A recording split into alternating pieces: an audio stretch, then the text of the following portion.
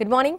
Welcome to Dil TMT Presents Business Breakfast Show, powered by Swargasima Sandalwood Farms Private Limited and LIC. Overall గా markets trend విషయానికి వచ్చినట్టయితే previous 3 sessions లో ఏదైతే down trend చూసామో దాన్ని నిన్న ఒక చిన్న పాజ్ రావడం మనం చూసామని చెప్పుకోవాలి. నిన్న ఆ లాసెస్ అన్నిటిని కూడా ఎరేజ్ చేసి మార్కెట్స్ గ్యాప్ అప్ లో డేని స్టార్ట్ చేశాయి. ఫాలోయింగ్ స్ట్రాంగ్ గ్లోబల్ సెంటిమెంట్ అని చెప్పుకోవచ్చు. కొంత ప్రాఫిట్ బుకింగ్ అనేది నిన్న డేలో కనిపించినప్పటికీ కూడా హయ్యర్ సైడ్ లో మార్కెట్స్ క్లోజ్ అవడం చూసాము. Due to buying across all of the sectors అని చెప్పుకోవచ్చు. ముఖ్యంగా కనుక చూస్తే energy, financial and PSU banks top gainers గా ట్రేడ్ అయ్యాయి. నేను ఈ సెక్టర్స్ అన్ని కూడా ఒక 1% అప్ ట్రెండ్ లోకి మూవ్ అవడం మనం చూసాము. వెరస్ ఆటో అండ్ రియాలిటీలో కనుక చూస్తే ఫ్లాట్ గా క్లోజ్ అవడం చూసాం. స్మాల్ క్యాప్స్ నిన్న బాగా అవుట్ పర్ఫార్మ్ చేశాయి. ఇండెక్స్ రికార్డ్ హైని రీటెస్ట్ చేసి నియర్లీ 1% అప్ ట్రెండ్ లోకి వెళ్లడం చూసాము. Small cap index. Mid cap విషయానికి వచ్చినట్టయితే mid cap nearly 0.5% index positive గా క్లోజ్ అయింది. Banks, metals, oil and gas, FMCG ఇవన్నీ కూడా ఒక 0.5% అప్ ట్రెండ్ లో క్లోజ్ అయ్యాయి. ఎఫ్ఎంసీజీలో చక్కటి ర్యాలీ అనేది కనిపించింది. ముఖ్యంగా హెచ్డిఎఫ్సి బ్యాంక్ కూడా నియర్లీ 1% వరకు అప్ ట్రెండ్ లో నిన్న ట్రేడ్ అవడం మనం చూసాము. Can Fin homes, LIT finance holdings and Birla soft లో లాంగ్ బిల్డప్ చూసాము. వేరాజ్ దాల్మియా భారత్, ఎంఫసిస్, హెవెల్స్ ఇండియాలో షార్ట్ బిల్డప్ అనేది కనిపించింది. నిఫ్టీ ఒక 100 పాయింట్స్ హయ్యర్ సైడ్ లో ఓపెన్ అయ్యి ఇంట్రాడే హైని హిట్ చేసింది ఎట్ 19,850 అండ్ హయ్యర్ లెవెల్స్ నుంచి కూడా 80 పాయింట్స్ కరెక్ట్ అవడం చూసాము. 19,812 వద్ద డేని క్లోజ్ చేసింది. డైలీ చార్ట్స్ లో కనుక చూసుకున్నట్టయితే బెరిష్ క్యాండలిస్టిక్ ప్యాటర్న్ ని ఫామ్ చేసింది with minor upper and lower shadows అని చెప్పొచ్చు. ఇక బ్యాంక్ నిఫ్టీ కూడా గ్యాప్ అప్ లో డేని స్టార్ట్ చేసింది. 44,589 ఆ లెవెల్స్ నుంచి కరెక్ట్ అవడం చూసాము. 44,336 ఆ లెవెల్స్ వద్ద లోస్ ని టెస్ట్ చేసింది. ఎట్ లాస్ట్ 183 పాయింట్స్ పాజిటివ్ తో 44,409 వద్ద నిన్న డేని క్లోజ్ చేయడం చూసాము. సెన్సెక్స్ విషయానికి వచ్చినట్టయితే గ్యాప్ అప్ లో నిన్న డేని స్టార్ట్ చేసింది. 65,559 వద్ద హైస్ అండ్ 66,309 వద్ద లోస్ ని టెస్ట్ చేసి ఎట్ లాస్ట్ కనుక చూస్తే 260 పాయింట్స్ పాజిటివ్ గా 66,428 వద్ద క్లోజ్ అవడం మనం చూసాము. నిఫ్టీ గెయినర్స్ అండ్ లూజర్స్ లో కనుక చూస్తే BPCL, power grid corporation, SBI life insurance, HDFC life, coal India ఇవన్నీ కూడా ఒక 1.5% నుంచి 2% పైగా అప్ ట్రెండ్ లో క్లోజ్ అవడం చూసాము. నిఫ్టీ లూజర్స్ విషయానికి వచ్చినట్టయితే Tata Motors, L&T, UPL, IndusInd bank and TCS ఇవన్నీ కూడా ఒక 0.5% నుంచి 1% మధ్య డౌన్ ట్రెండ్ లో క్లోజ్ అవడం మనం చూసాము. యుఎస్ మార్కెట్స్ విషయానికి వచ్చినట్టయితే లోయర్ సైడ్ లో డేని క్లోజ్ చేశాయి యుఎస్ మార్కెట్స్ కూడా. అండ్ ఏషియన్ క్యూస్ ప్రజెంట్ ఒక flat to lower side trend అనేది కొనసాగిస్తున్నాయి. జిఫ్ నిఫ్టీ విషయానికి వచ్చినట్టయితే ప్రజెంట్ ఒక 12 పాయింట్స్ డౌన్ సైడ్ లో ట్రేడ్ అవుతూ వస్తోంది. మన మార్కెట్స్ విషయానికి వచ్చినట్టయితే కొంత ఫ్లాట్ టు రెడ్ లో ఓపెనింగ్ కి ఎక్కువగా అవకాశాలు కనిపిస్తున్నాయి. ఆ దిశగా కూడా జిఫ్ నిఫ్టీ ఇండికేట్ చేస్తోంది. So we have to see markets opening ఎలా ఉండొచ్చు, ఆ తర్వాత డే అంతా కూడా మొమెంటం ఎలా ఉంటుంది అనేది వేచి చూడాల్సిన అంశంగా చెప్పుకోవచ్చు. ఇక ట్రేడర్స్ మెయిల్స్ అండ్ కాల్స్ కి ఆన్సర్ చేసేందుకు ఫోన్ లైన్ ద్వారా ఉన్నారు, జూమ్ ద్వారా వివికే ప్రసాద్ గారు అండ్ రాజేంద్ర గారు. మార్నింగ్ వివికే ప్రసాద్ గారు అండ్ రాజేంద్ర గారు. వివికే ప్రసాద్ గారు, ఓవరాల్ గా మార్కెట్స్ ట్రెండ్ పైన మీ ఒపీనియన్ ఏంటి? మార్కెట్ లో ఈ రోజున అంటే పెద్దగా న్యూస్ ఉండవండి, ప్రతి రోజుకి మారవు. కాకపోతే ఈ రోజు వచ్చిన న్యూస్ లో కనుక చూస్తే ఒక 3 పాజిటివ్ న్యూస్ ఉంటే మనకి 3 మాత్రం నెగిటివ్ న్యూస్ కనపడుతున్నాయి. పాజిటివ్ న్యూస్ ముందు మాట్లాడుకుందాం. ఎప్పుడైతే మన జియో ఫైనాన్షియల్ అనేది సెపరేట్ ఆర్మ్ కింద రికార్డ్ అయిపోయి లిస్ట్ అయిపోయిందో దాని ప్రాస్పెక్ట్స్ ఎలా ఉంటాయని చాలా మంది ఎంక్వైరీ చేస్తూ ఉంటారు. కొన్ని అందులో చెప్పేటప్పుడు ఇప్పుడు మనం చెప్తూ వచ్చాం, వీళ్ళకి ఇండివిజువల్ గా మిగతా కంపెనీస్ తో పోలిస్తే బాగా లాభాలు ఏంటంటే చాలా మంది క్లయింట్ డేటాబేస్ దగ్గర ఉంటుంది కాబట్టి ప్రొఫైలింగ్ తీరిక, తర్వాత డబ్బులు ఎంత కావాలంటే అంత డబ్బులు రీచ్ చేసే కెపాసిటీ ఉన్న గ్రూప్ కాబట్టి ఆ ఇబ్బంది లేదు. కాబట్టి ఫైనాన్సింగ్ లో వాళ్ళు ఖచ్చితంగా స్ట్రాంగ్ గా పెరుగుతారు అనుకున్నాం. అదే చేస్తూ ఇవాళ ఏమైనా అనౌన్స్ చేశారంటే ఈ 2 రోజుల్లో Jio financial is going to use artificial intelligence. అంటే ఆర్టిఫిషియల్ ఇంటెలిజెన్స్ ఎందుకు వాడాలి అంటే ప్రొఫైలింగ్ చేసేటప్పుడు క్లయింట్లు 1, 2, 100, 1000 అయితే ఒక రకం, కోట్ల మంది ఇన్వెస్టర్ని ప్రొఫైల్ చేసి అందులో అందరికన్నా బెటర్ పేమెంట్ టార్గెట్లు అంటే బిల్లు మనం 11వ తారీఖు రీచ్ చేస్తే 14, 15వ తారీఖు లోపల పే చేసేవాళ్ళు ఎంతమంది, డ్యూ డేట్ అయిపోయిన తర్వాత పెనాల్టీతో సహా పే చేసేవాళ్ళు ఎంతమంది, కట్టకుండా విసిగించే వాళ్ళు ఎంతమంది అంతా కూడా చేయడం తేలికవుతుంది. దీని ప్రకారం లోన్ అడిగే వాళ్ళలో ఎవరైతే ప్రాంప్ట్ గా పేమెంట్ చేస్తున్నారో వాళ్ళకి లోన్స్ ఇస్తే డిఫాల్ట్ అయ్యే ఛాన్స్ ఉంటుంది. So Jio financial is using AI is a very good advantage. So Jio financial కొనుక్కున్న వాళ్ళకి, ఆల్రెడీ షేర్స్ వచ్చి ఉంచుకున్న వాళ్ళకి అదొక గుడ్ న్యూస్ అని చెప్పొచ్చు. తర్వాత రిజల్ట్స్ పరంగా చూస్తే కనుక మనం ఇప్పుడు వరకు వస్తున్న క్వార్టర్ రిజల్ట్స్ లో 80% of the companies are reporting good performance. So కాబట్టి దట్స్ ఎ హెల్దీ సైన్. మనకి అడ్వాన్స్ ట్యాక్స్ పెరిగింది అనుకున్నాం, అలాగే గ్యారంటీగా ట్యాక్స్ కలెక్షన్స్ కూడా పెరిగినాయి అంటే ప్రాఫిట్ లేకపోతే ఎవరు అనుకున్నాం అదే రిఫ్లెక్ట్ చేస్తూ ప్రాఫిట్స్ ఎక్కువ కంపెనీలు డిక్లేర్ చేసిన దానిలో, అంటే ఎక్కువ కంపెనీలు ఒక 100 కంపెనీల కన్నా తక్కువ డిక్లేర్ చేశాయి. అందులో 80 కంపెనీస్ వరకు అంటే 75 కంపెనీస్ వరకు కూడా ప్రాఫిట్స్ డిక్లేర్ చేశాయి. That also is a healthy sign in line with estimate. ఆఖరి మూడవ అన్నిటికన్నా అతి ముఖ్యమైన అంశం ఏంటంటే ఇండియాలో ఏ కంపెనీల్లో ఇన్వెస్ట్ చేస్తారు అంటే జనరల్ గా ప్రజలందరూ కూడా ఇన్వెస్టర్లకి ఫారిన్ ఇన్స్టిట్యూషన్ ఇన్వెస్టర్స్ ఒక్కళ్ళే మనకు మార్గం కాదు.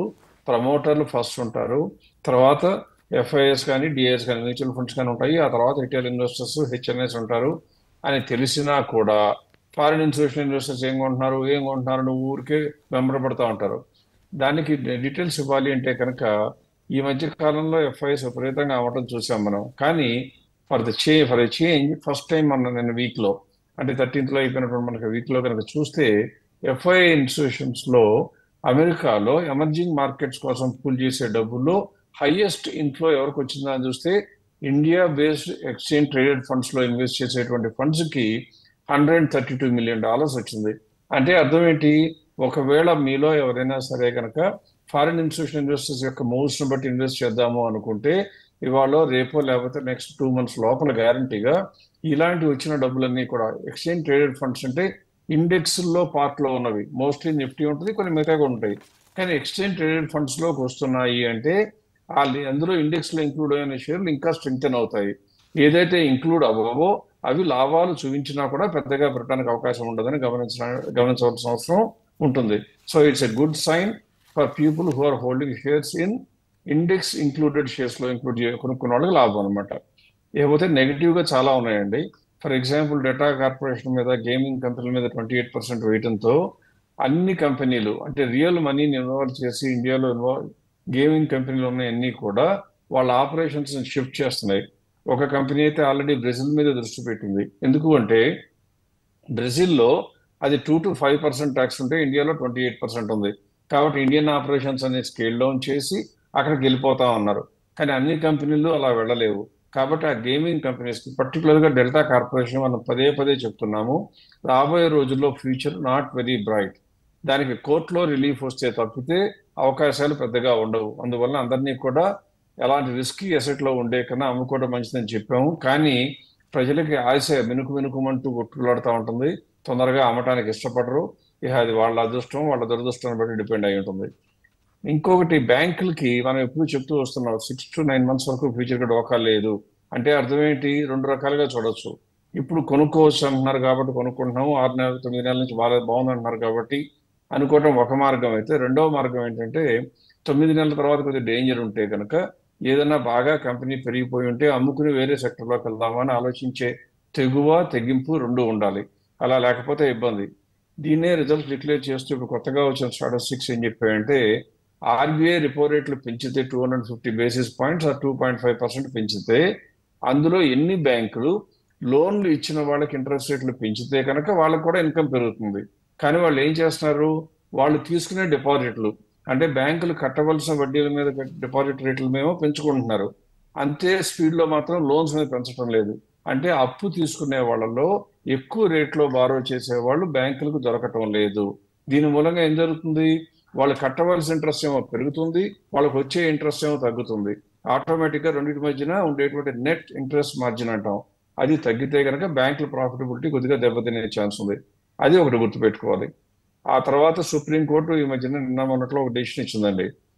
ఏదైతే టెలికాం ఆపరేటర్స్ లైసెన్స్ ఫీజుగా కడుతున్నారో అది ఇప్పటి వరకు ఏం చేశారంటే ఏ సంవత్సరంలో ఎంత పేమెంట్ చేస్తే అంత పేమెంట్ని ఎక్స్పెండిచర్ కింద రైట్ ఆఫ్ చేశారు. ఇప్పుడు ఏం చెప్పారంటే అలా చేయడానికి వీలవదు, that is a capital expenditure over a period of years right of చేయాలి అని చెప్పారు. అంటే ఏం జరుగుతుంది, ఇప్పటి వరకు ఎక్స్పెన్సెస్ కింద డిక్లేర్ చేసి దాని ప్రకారం ప్రాఫిట్స్ తక్కువ డిక్లేర్ చేసి ట్యాక్స్ పొజిషన్ తక్కువ పెట్టుకున్న రిలయన్స్ కి, జియోకి కూడా ఈ ఒక్క మూవ్ మూలంగా సుప్రీంకోర్టు రూలింగ్ మూలంగా 14,500 crores ట్యాక్స్ పెరిగే అవకాశం ఉంది. అంటే అర్థం ఏంటి, వీళ్ళ ప్రాఫిట్ బాటం లైన్ తగ్గిపోవడానికి అవకాశం ఉంది. సో రిలయన్స్ ను భారతీయ ఎయిర్టెల్ నుండి కొనుక్కునేవాడు కొద్దిగా జాగ్రత్త పడవలసిన అవసరం. కనీసం నెంబర్స్ చూసుకుని ఈ 6,000 ఏమో భారతీయ ఎయిర్టెల్ కి, 8,400 రిలయన్స్ కి ఎంత ఇంపాక్ట్ ఇస్తున్నాయో చూసుకోవడం అనేది ఒక ఇంపార్టెంట్ డెసిషన్. తర్వాత మన అందరికీ ప్రతి ఇన్వెస్టర్ పోర్ట్ఫోలియోలో ఉండే టెక్నాలజీ కంపెనీస్ గురించి మాట్లాడితే ఎలాంటి టెక్నాలజీ సర్వీసెస్ మనకి రిజల్ట్స్ డిక్లేర్ చేస్తుంది. అది ఏం చెప్పింది? చావు వార్త చల్లగా చెప్పినట్లుగా రిజల్ట్స్ బాగానే ఉన్నాయి, కానీ రాబోయే రోజుల్లో మాత్రం గైడెన్స్ తగ్గించాము, మాకు అంతకు ముందున్నంత గ్రోత్ ఉండదు, గ్యారంటీగా తగ్గుతుంది అని చెప్పింది. ఆ ఒక్క కంపెనీయే చెప్పిందా? కాదు. అందరికీ ఫేవరెట్, అంటే ప్రస్తుతం తెలుగు ఇన్వెస్టర్లు అందరికీ బాగా నోట్లో నానే కంపెనీలో ఒకటైన హ్యాపీయెస్ట్ మైండ్స్ కూడా అయితే వాళ్ళ గ్రోత్ అంతకు ముందు 25% వరకు నెక్స్ట్ ఇయర్ ఉంటుందని డిక్లేర్ చేసిన ఈ కంపెనీ ఇప్పుడు సడన్ గా అంత మాకు ఉండకపోవచ్చు, ఎంత తగ్గింది, 1-2% కాదు, 25% ప్రెడిక్ట్ చేసిన వాళ్ళు ఇప్పుడు 12% కన్నా పెరగదు అన్నారు. అంటే ఈ కంపెనీ ఇప్పటికిప్పుడు వచ్చిన ముప్పు ఉందా? లేదు. కానీ ఇక్కడ నుంచి ఇంకా పెరిగిపోతుందేమో ఆశల పలకిలో ఊరేగటానికి కొనుక్కుంటే మాత్రం ఖచ్చితంగా కొద్దిగా గొప్ప ఆశాభంగం అయ్యే అవకాశం ఉంది.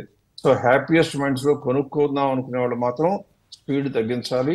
ఆల్రెడీ కొనుక్కున్న వాళ్ళు మాత్రం విపరీతంగా భయపడవలసిన అవసరం లేదు. లాభాలు ఎప్పుడన్నా పెరిగితే కనుక గ్యారంటీగా మంచి రేట్లు వచ్చినప్పుడు అమ్మేసుకోవటం మంచిది. అన్నిటికన్నా ఇక ఆఖరి ట్రాన్సాక్షన్ అండి.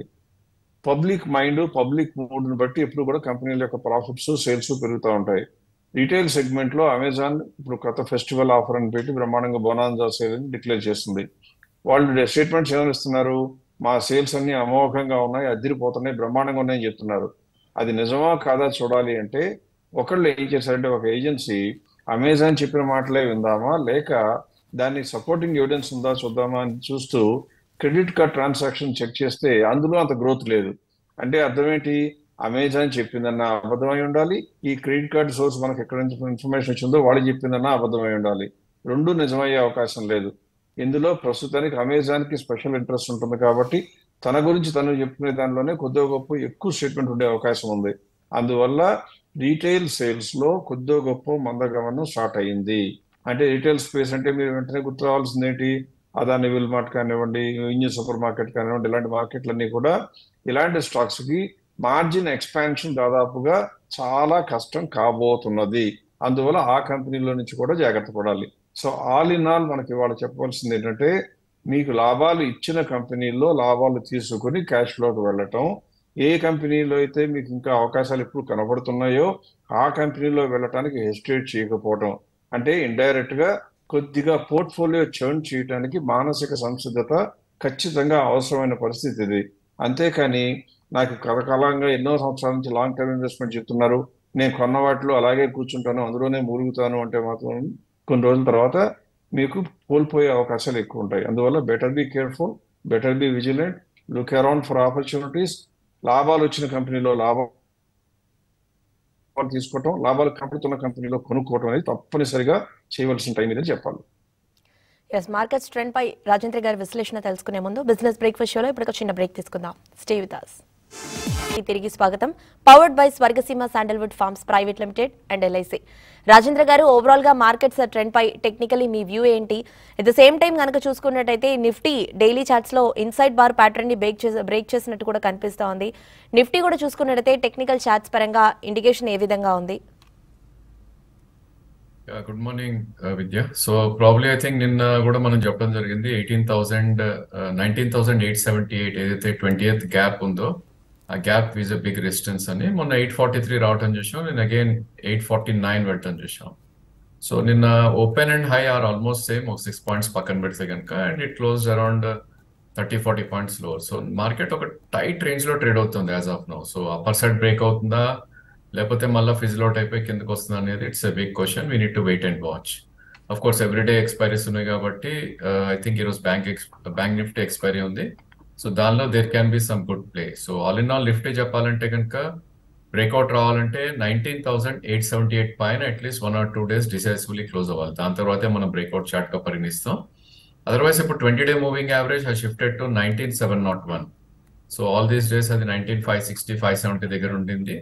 Just because of last 3 days good outperformance of Nifty, probably అదొక 150 points spike shift out అని చూసాం. Maybe 19,701 is a entry point లాగా చెప్పుకోవచ్చు. అఫ్ కోర్స్ 560 కిందనే స్టాప్ లాస్ ఉంది, 19,560 కిందనే. ఆ 100 పాయింట్స్ ఎవరైతే రిస్క్ తీసుకుంటారో ఆర్ 140 పాయింట్స్ ఆ traders they should try to buy. So best thing ఏంటంటే 19,878 పైన క్లోజ్ అయినాక అప్పుడు కొంటే there would be more advantages. ఎందుకంటే 80-90 పాయింట్స్ స్టాప్ లాస్ ఉంటుంది అండ్ ప్రాబ్లీ దాని తర్వాత నెక్స్ట్ హర్డల్ 20,200 దగ్గర ఉంది, which is about 300-350 points up side. So it's up to the trader ఏం చేయాలి అనేది. బట్ బ్యాంక్ నిఫ్టీ కొద్దిగా వీక్ అండర్ పర్ఫార్మెన్స్ కొనసాగుతుంది compare to Nifty. So first hurdle 44,710 దగ్గర ఉంది, and next would be 28th మనం తీసుకుంటే కనుక 45,276. So Nifty is near to that gap and bank nifty is almost 120 points away from those gap అనమాట. 800 points or 100,000 points from that gap. So bank Nifty under performance ఇంకా కొనసాగే chances ఎక్కువ ఉంది. So నిన్న మనకి హెచ్డిఎఫ్సి రిజల్ట్స్ వచ్చినాక probably ఏదైతే మనం చూసామో గ్యాప్ అప్, ఆ gap next couple of days లో ఫిల్ అవుతుంది అనుకున్నాం, బట్ నిన్ననే ఆల్మోస్ట్ ఫిల్ అవుట్ అని చూసాం. దట్ ఇండికేట్స్ కొంచెం బ్యాంక్స్ లో హైయర్ లెవెల్స్ లో సెల్లింగ్ వస్తుంది. So something is brewing banking most of the counters. Of course public sector enterprises last 1 year గా చూస్తే 40-80% చాలా స్టాక్స్ పెరిగాయి మిడ్ క్యాప్స్ వీటిలో చూస్తే కనుక. వేరాస్ ప్రైవేట్ బ్యాంక్స్ లో almost except for axis and ICICI మనకి బిలో 5-10% కరెక్ట్ అవుట్ అని చూసాం stocks like HDFC and Kotak. So ఇలాంటి బిహేవియర్ అనేది మనం ఎప్పుడు చూడలేదు, because banks as a team వెళ్తాం చూసాం మనం పైకి ఆర్ కిందకి కానీ. But I think now the trend has change, so అది మనం కేర్ఫుల్ గా ఉండాలి. అండ్ నిఫ్టీ కాంపోనెంట్స్ లో మనం నిన్న చూస్తే కనుక it was mostly I think public sector enterprise stocks like BPCL, power grid, coal India, of course life insurance companies they contributed little, SBI life కానీ హెచ్డిఎఫ్సి లైఫ్ కానీ, and again Kotak and tech Mahindra, ITC. ఈ మూడు కూడా you know different sectors లో single stocks lead చేశాయని చెప్పుకోవచ్చు మనం. వెరాస్ Tata Motors last couple of days గా ఏదైతే బిగ్ బార్ ఫార్మేషన్ జరగటం చూసామో just because of the news వాళ్ళ ఐటీ కంపెనీ ఇంకోటి they would like to unload అది ఇదని ఆ బార్ ని యూనో కన్సాలిడేట్ అయ్యే ప్రయత్నం చేస్తుంది. దట్ బార్ హై లో was 633 and high was 677. So నిన్న మనం 655 దగ్గర క్లోజ్ అవుతుంది చూసాం. మేబీ ఆ బార్ లో there would be support point which is 633. So ఇంకో 20 రూపీస్ పడితే కనుక మేబీ టాటా మోటార్స్ ట్రేడింగ్ కి risk reward would be favourable గా చెప్పుకోవచ్చు. అదేవిధంగా LT, Indus Ind, TCS, of course ONGC ఇవి కూడా కొద్దిగా వీక్ అవుతుంది. అండ్ బ్యాంక్ నిఫ్టీ కాంపోనెంట్స్ లో ఎక్సెప్ట్ ఫర్ కోటక్, పిఎన్బి ఏదైతే 1% పెరిగాయో మిగతా అన్ని కూడా either స్వల్పంగా పెరిగాయి ఆర్ ప్రాబబ్లీ బంధన్ లాంటి బ్యాంక్స్, ఇండస్ ఇండ్ ఏవైతే లాస్ట్ కపుల్ ఆఫ్ డేస్ గా అప్సైడ్ క్లోజ్ అవటంలో వాటిల్లో కొద్దిగా రిట్రేస్మెంట్స్ రావటం చూసాం. అండ్ క్యాష్ సెగ్మెంట్ లో ఐ థింక్ షిఫ్టింగ్ కొనసాగుతుంది. Money is moving from highly mood stocks to probably not so mood stocks. So మనం గత కొంతకాలంగా చెప్తున్నాం stocks like Infibeam, of course నేను రియాక్షన్ వచ్చినప్పటికీ probably money is flowing in to those stocks. And big problem ఏంటంటే even loss making companies కూడా they started performing. So కొన్ని stocks అయితే 5-7% అట్లా పెరుగుతాం చూస్తున్నాం. సో వాట్స్ హ్యాపెనింగ్ ఏమవుతుంది మార్కెట్స్ లో అంటే కనుక ప్రాబ్లీ ఎస్ఐపి మనీ ఏదైతే mid cap and small cap equity funds లోకి వస్తుందో that money have chased all the good companies. So good companies ఒక రీజనబుల్ వాల్యుయేషన్స్ వచ్చాయి and surplus money is flushed in the market కాబట్టి that money is changing in to not so good companies and ఏవైతే perform చేయలేదు. So అవి మనం we need to choose మనం వేటిల్లో ఉండాలి, ఏ stocks లో ఉండాలని. దట్స్ వెరీ వెరీ ఇంపార్టెంట్ ఈ స్టేజ్ లో. అండ్ అగైన్ నిన్న గత లాస్ట్ వీక్ మనం చెప్పడం జరిగింది రైల్వే స్టాక్స్ కన్సాలిడేట్ అవుతున్నాయి. I think we need to enter and probably we might get some good returns later అని. ఐ థింక్ ఆ కోవ్లో నిన్న ఇర్కాన్ లో we have seen already that. So నేను ఆల్మోస్ట్ 10% పెరగటం చూసాం. When it was around 130-135 probably మనం చెప్పడం జరిగింది సపోర్ట్ పాయింట్కి వచ్చింది, రిస్క్ రివార్డ్ ఇస్ గుడ్ అని. నిన్న వాల్యూమ్ తోటి it has moved up. So average volume దీనిది ప్రాబ్లీ 1.3 crores అట్లా ఉంటే నేను 8 crores వాల్యూమ్ జరిగింది అండ్ 10% అప్ వచ్చింది.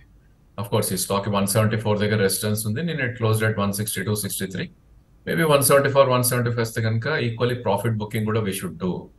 రీజన్ ఏంటంటే ప్రాబ్లీ మార్కెట్ ఒక రేంజ్ లో ట్రేడ్ అవుతుంది కాబట్టి హైయర్ లెవెల్స్ లో ప్రాఫిట్ బుక్ చేసి అవసరమైతే ప్రాబ్లీ బ్రేక్అవుట్ వచ్చినప్పుడు మళ్ళా we should find out a new level to enter. So that's what we should do in the market continuously. RailTel కానీ ఆర్బీఎన్ఎల్ కానీ ఇవన్నీ కూడా కొద్ది పెరగటం చూసాం. అండ్ హెరిటేజ్ ఫుడ్ ఈరోజు రిజల్ట్ ఉంది. So I think we need to watch.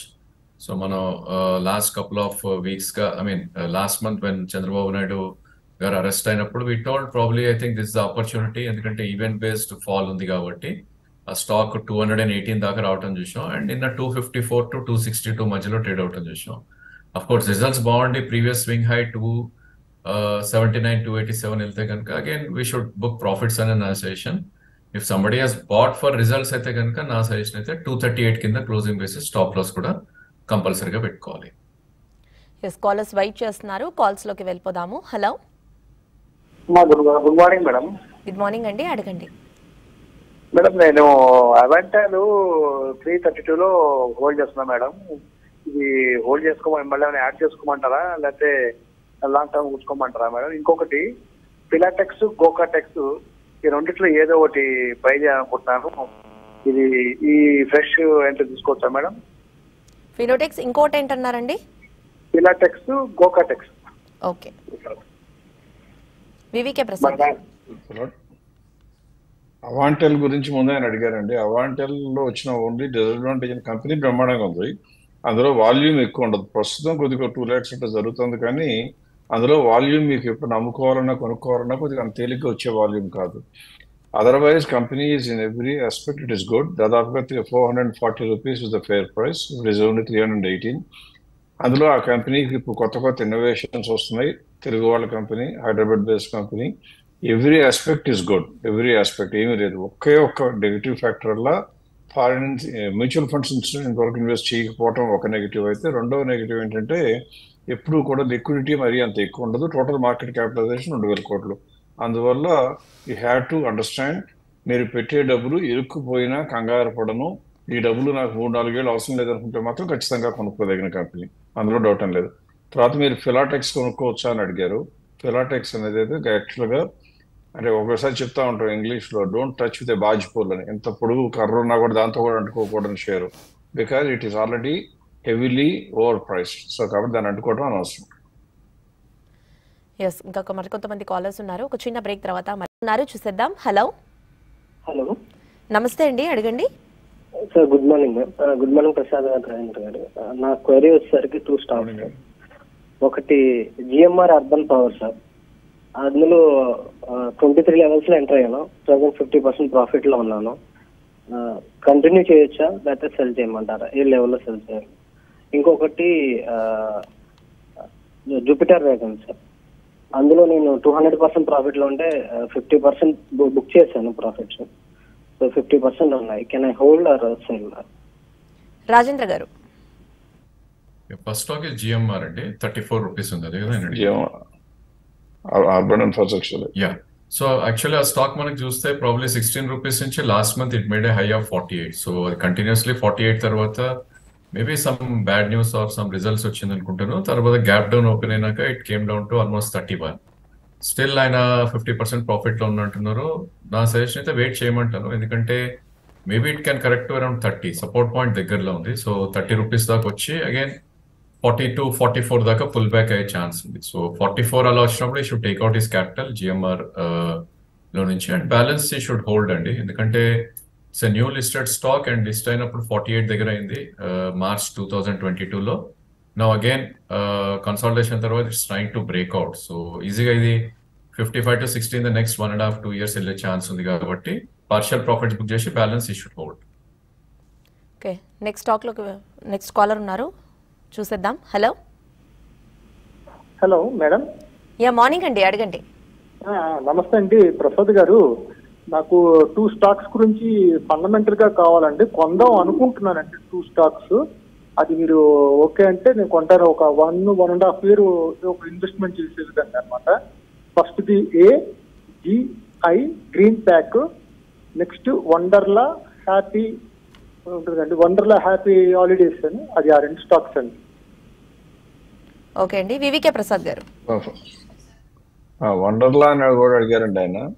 అది మరి ఆయన ఎందుకు కొంటానంటారో నాకు అర్థం కావట్లేదు. యాక్చువల్గా this is already over price. 813 రూపీస్లో ఇప్పుడు ఉంటే నా లెక్క ప్రకారం 730 కన్నా ఉండకూడదు. కాబట్టి Wonderla is a clear no. అసలు పొరపాటు కూడా కొనకూడదు. రెండో కంపెనీ కేపీఐ గ్రీన్ అండి, ఇది చెప్పి నాకు గుర్తులేదు. యా, ఏజీఐ అండి. AGI, okay. ఎస్,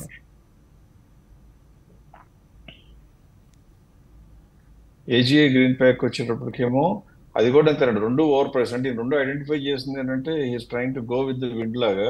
ప్రస్తుతం మార్కెట్లో విపరీతమైన మూమెంట్ ఉన్న కంపెనీ 2 ఐడెంటిఫై చేస్తుంది, మళ్ళీ లాంగ్ టర్మ్ అంటున్నారు. యూజువల్గా ఎక్కువ మంది, చాలా మెజారిటీ ఇన్వెస్టర్స్ చేసే పొరపాటు కూడా అదే. అంటే ఈ మధ్యన flavour of the డేనో, flavour of the Vicco, మంతో ఉంటే ఈ గ్రోత్ కలకాలం ఉంటుందేమో అని ఆశపడతారు. ఆశే, ఆలోచన చేయటం కదా, ఆశపడి అందులో దిగుతారు. ఎక్కువ రేట్లో కొంటారు, తర్వాత తగ్గిపోతేనే మార్కెట్ని తిడతారు, మార్కెట్ మొత్తం బ్యాడ్, ఇదంతా గ్యాంబ్లింగ్ అని తిడతారు. సో అకార్డింగ్ టు మీ 2 కంపెనీలు కూడా కొనుక్కోవడానికి ఈ రేట్లో, మంచి కంపెనీలు కాదంటలేదు, మంచి కంపెనీలే కానీ కంపెనీల పెర్ఫార్మెన్స్ కన్నా ప్రైస్ పెర్ఫార్మెన్స్ చాలా స్పీడ్గా పెరిగిపోయిన కంపెనీలు. My sincere advice is not to touch any of these 2 companies. Next caller ఉన్నారు, చూసేద్దాం. హలో హలో మార్నింగ్ అండి, అడగండి. Madam, Sanofi India madam.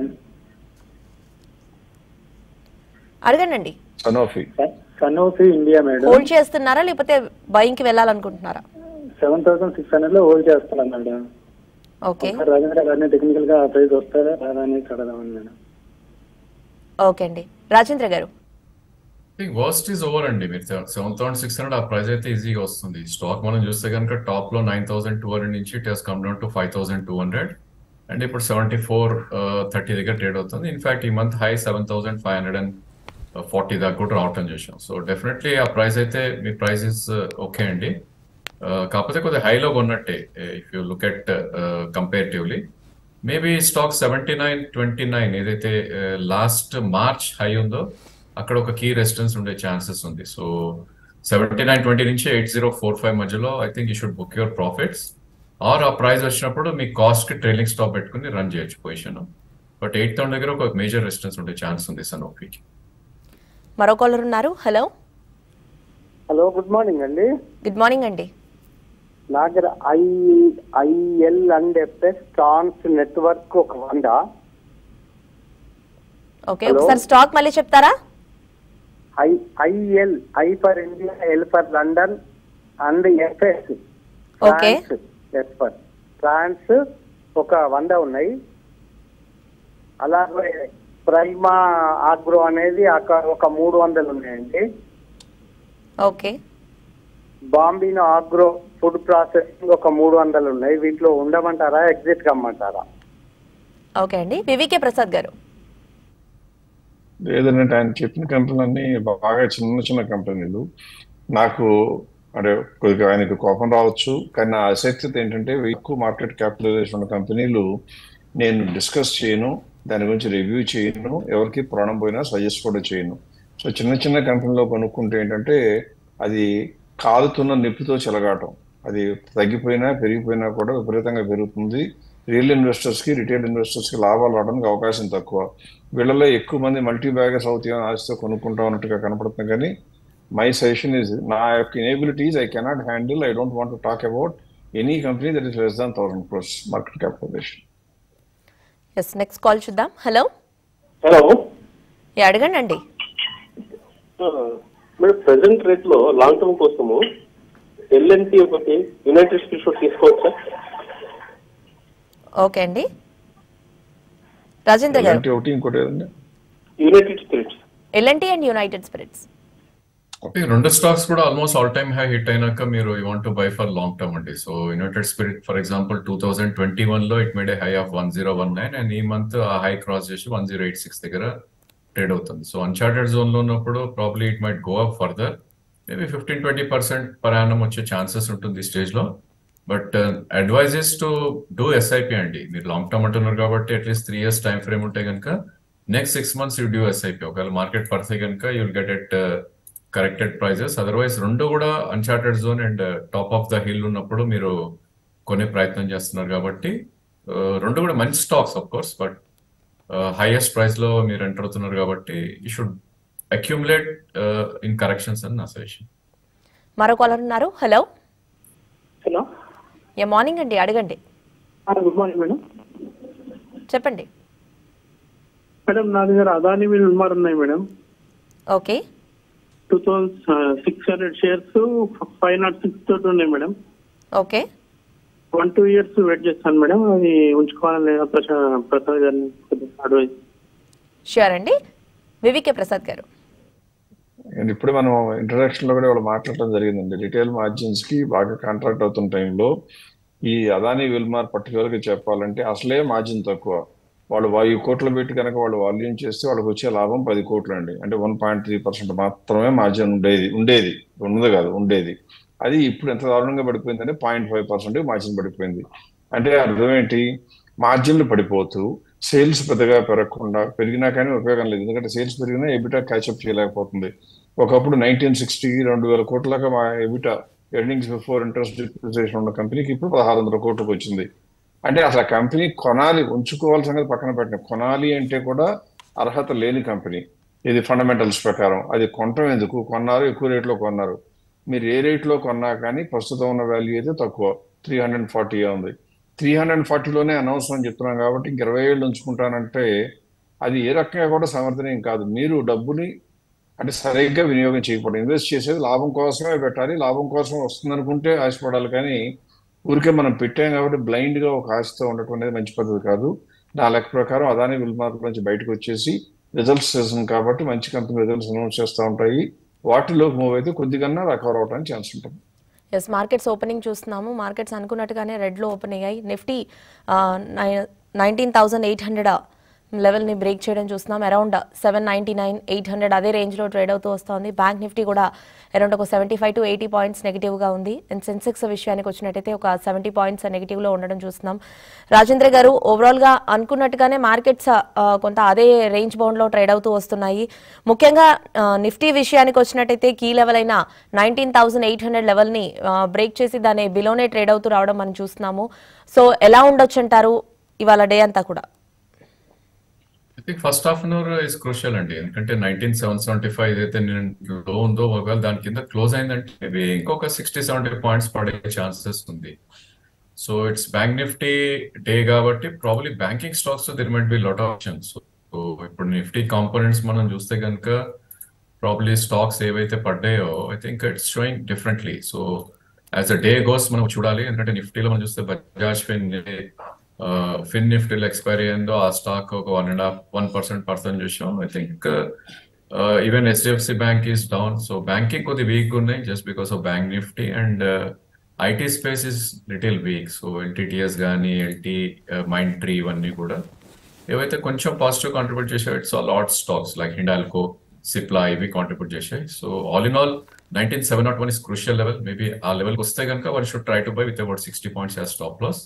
And again, probably cash stocks low, there are some heroes and probably కొన్ని stocks correct కూడా అవుతున్నాయి. Stocks like Trident, VST, Rustomji ఇవన్నీ కూడా కొద్దిగా కరెక్ట్ అవటం చూస్తున్నాం.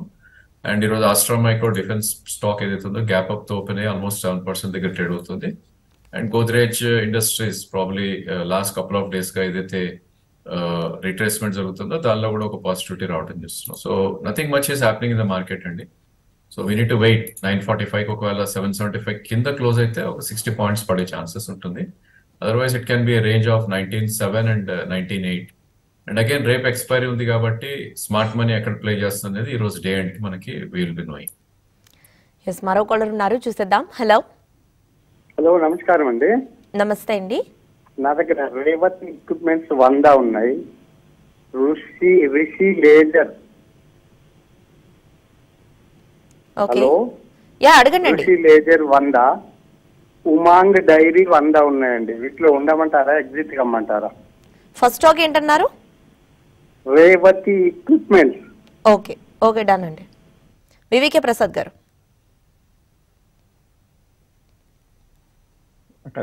కంపెనీ రేవతి ఏమన్నారు? ఉమాంగ్ డైరీ ఒకటి, రేవతి వాయిస్ క్లియర్ లేదు. ఉమాంగ్ డైరీ, రేవతి ఎక్విప్మెంట్స్ గురించి అడిగారు మేడం. ఆయన అడిగిన కంపెనీ అర్థం కాలేదండి నాకు. Umang dairy and Revathi equipments.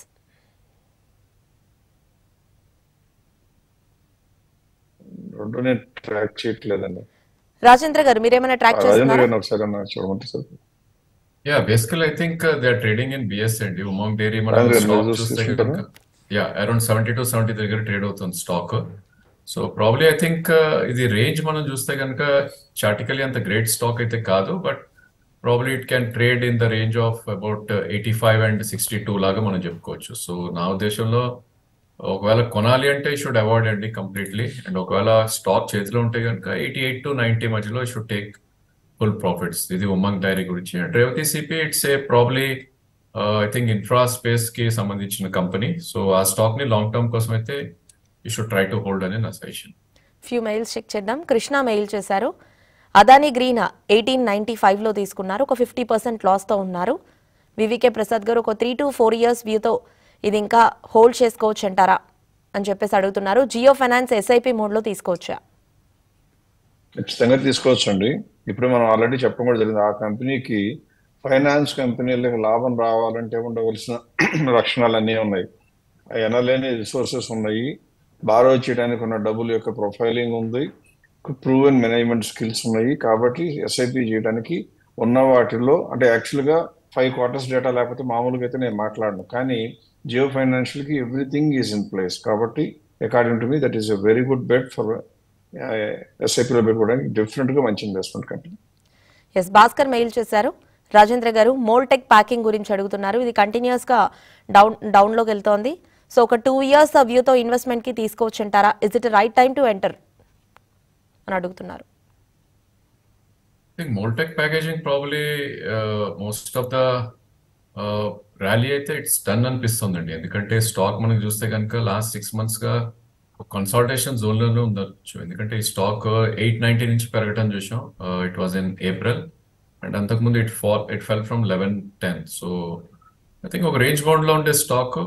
I don't advise for long term ఇలాంటి స్టాక్స్. ఒకవేళ కొనాలి అన్నా కూడా 725 కింద స్టాప్ లాస్ అనేది కంపల్సరీ అండి. 891 కరెంట్లీ ఉంది. I know it's very far stop loss, but that's how chart patterns చెప్తున్నాయి. And very thinly traded stock. Per day మీకు బిలో 1 lakh వాల్యూమ్స్ అవుతాయి and best of the days probably 1.5-2 lakhs అవుతాయి. So I would advise to stay away ఈ counter నుంచి ఒకవేళ వీలైతే. లేదు compulsory by చేయాలంటే కనుక 725 కింద స్టాప్ లాస్ ఇస్ మస్ట్. అదేవిధంగా ఐ థింక్ ఇది 1100 to 1200 మధ్యలో రెసిస్టెన్స్ పాయింట్ ఉంది. ఐ థింక్ ఈ షుడ్ బుక్ ప్రాఫిట్స్ ఒకవేళ కొంటే.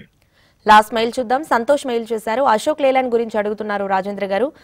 1500 షేర్స్ అరౌండ్ 177లో ఉన్నాయి. 2 to 3 years వీతో కంటిన్యూ చేసుకోవచ్చా, లేదు ఎగ్జిట్ అవ్వమంటారా?